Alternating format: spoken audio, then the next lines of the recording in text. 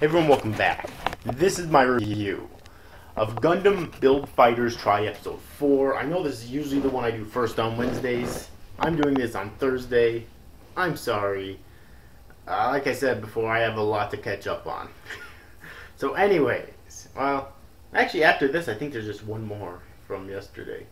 Then I'll be all caught up. But anyways though, this week's episode of Gundam Build Fighters Try was so fucking awesome as always. Seriously, this series is so fucking good. And one thing I've kind of noticed watching these 4 episodes is that it doesn't really seem like you have to watch Season 1 to understand Season 2 completely, like to enjoy it, okay? Granted, it'll definitely help to understand a lot of the inside jokes and stuff, you know? But really, they're funny even if you don't understand where they came from. And overall, I think it's enjoyable even if you haven't watched the first season, which is really good, you know? Because obviously, you're just a completely new cast of main characters, so you don't have to watch Season 1 to like the to like the characters, because these weren't the characters that were built up and developed in Season 1, you know. So I just thought I'd mention that in the beginning of this review here. But this episode alone is really fucking awesome, and it starts out with a really epic battle between Sekai and Raul, in which it looks like that Sekai is going to win at first, but then Raul completely turns it around by changing the terrain from, I forget what it was at first, but somewhere on the ground, to space. And what Sekai realizes in this battle is that, you know, at first he was using his, basically his martial arts with his Gundam to basically pwn Mr. Raul. However, when it was changed to space, he couldn't do that because he couldn't get his footing. So what he realized, and what Mr. Raul told him and he finally realized was true, is that he needs to not only be able to adapt to different terrains with his martial arts, but also use it with different types of Gundam in order to be able to help Team Tri-Fighters win the championship, okay? Or else it's just not going to fly. And I really think that before the championship, that's what the majority of his battles are going to be building up to. He also kind of clues in on this later on in the episode when he's fighting all these kids at this Gunpla shop after the clerk helps him build his own SD Gundam, okay? But then this other douchebag of the century named Sakai, I believe, ends up coming and challenging him with his own personal SD Gundam, and the way he creates this Gundam right on the spot is just fucking ridiculous. It's completely anime style, but it's completely fucking awesome as well. He literally just opens up the box, throws all the pieces up in the fucking air, okay? And puts them together, in 10 seconds flat, okay? And then, of course, he battles with it, and he kicks Sekai's ass. Okay. And what he realizes here is that the SD Gundams are actually able to morph, okay? They can change into all sorts of different things, which is probably why he prefers the SD Gundams. And they look pretty fucking awesome. I mean, they are obviously chibi-fied, because even though I haven't seen it, I believe the SD Gundam was actually a chibi-fied series, at least in terms of the Gundams in there. But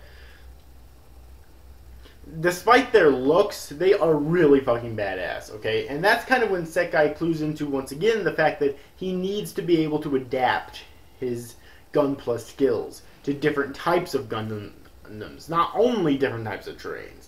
So that's kind of, those 2 battles are definitely, they definitely had some comedic value to them, but they're still integral to the story and Sekai's character development overall. Okay. Also, there was lots of other really funny scenes in this episode. Okay. There was this moment when Hoshino and Sekai were basically going on a date in this episode. At least that's what they called it. Although it wasn't really a date. They were just going to this Gunpla store to find some new Gunpla. Okay, and Sekai tells his sister this, and he doesn't even know what a fucking date is.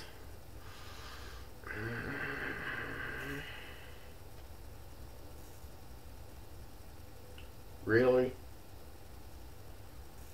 Okay. So yeah.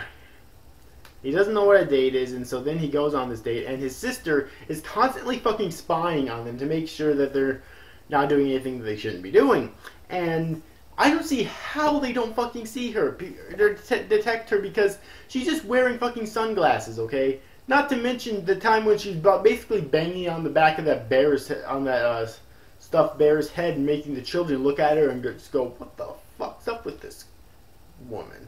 You know what I mean? It's just, like, really weird. And then Yu shows up when she enters the Gun Plus store, and obviously wondering why she's there, and obviously because she doesn't want Yu to run into Sekai and Hoshino and tell them that she's there, she actually proceeds to go out on a date with him, which obviously because Yu is has completely fallen head over heels for her, love at first sight. He's completely fucking willing to do this, even though it's obviously just a ploy so that she doesn't get found out there. Now, at least so far it is. Later on, they might go for a more romantic approach for them. I don't know, and here's the thing: I originally thought they were gonna have like Yu and Hoshino be the ones that fall in love, but apparently it seems more like now it's going to be Sekai and Hoshino. You know what I mean? And it would make more sense that way if you think about it a certain way, because those are the two main characters, But still, so yeah. So overall, I thought this was a fantastic episode of Gundam Build Fighters Try. Like always, I really can't detect most of the references to other Gundam series in here because I haven't seen them, so it's kind of impossible. But despite that, I really love this episode. The action was so fucking good, and like I said before, even though the two major fight scenes in this episode the two major battles in this episode were humorous to a certain extent, they also had major story relevance because they helped Sekai realize that, it's okay if he wants to use his martial arts with his Gundam, but that's not all he has to focus on. He has to focus on adapting that to not only different terrains, but also different Gundams in general. And like I said before we actually get to the championship, I really feel that's what he's going to have to do, and that's what the majority of, if not all of the battles that he's involved in later in the future, at least up until the championship, which could happen in the series, could not, but either way, we'll have to be focused on training him in that regard. So anyways, if you have yet to see this week's episode of Gundam Build Fighters Try, then I definitely recommend that you do. I thought it was awesome. I cannot wait for next week's episode. So anyways, overall, hope you enjoyed this review, guys. These guys, thank you for watching. Bye-bye.